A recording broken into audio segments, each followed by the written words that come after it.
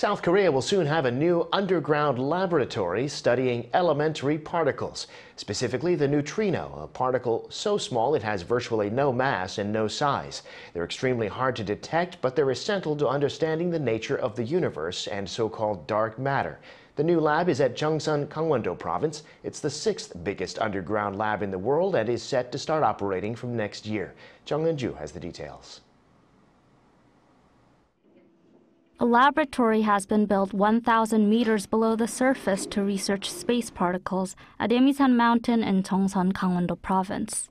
The laboratory can be reached after riding an elevator down for 3 minutes and driving through a short tunnel.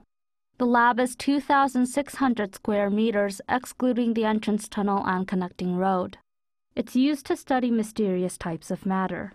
One of them is dark matter, which is estimated by scientists to account for 27% of all cosmic matter, but not much else is known.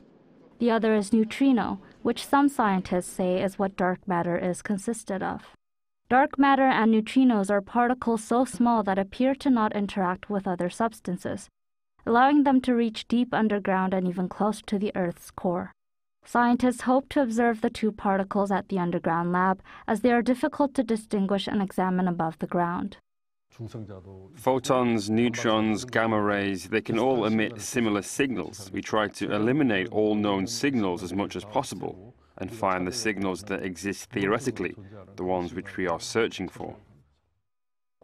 Construction for the underground lab began in April 2019 and was completed this year. IBS plans to start research by next year after bringing in all the equipment necessary for observation, including equipment that can detect neutral particles.